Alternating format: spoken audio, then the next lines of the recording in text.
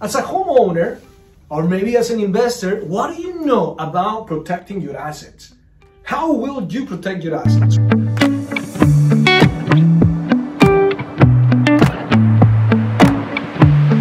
It's not only about purchasing and accumulating assets.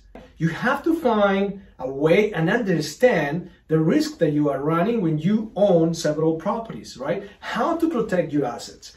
I'm not a lawyer.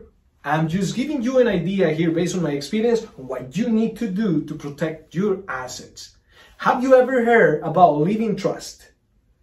A living trust is a document, non-living entity, right? Non-living entity that is created to bring as many assets as you want, right? So this is something that you have to discuss with a lawyer who does living trusts, right? Who is an expert on how to create living trusts. So if you want to put those properties under a living trust, right? The living trust becomes the owner of that property, right? And you, as a creator of the living trust or the grantor of the living trust, you become the owner of that trust.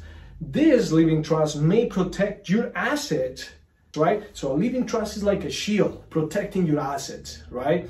I'm going to give you an example. If you don't have a living trust, and God forbid, but you passed away, and you have your kids, you have your family members, you have maybe debt, right?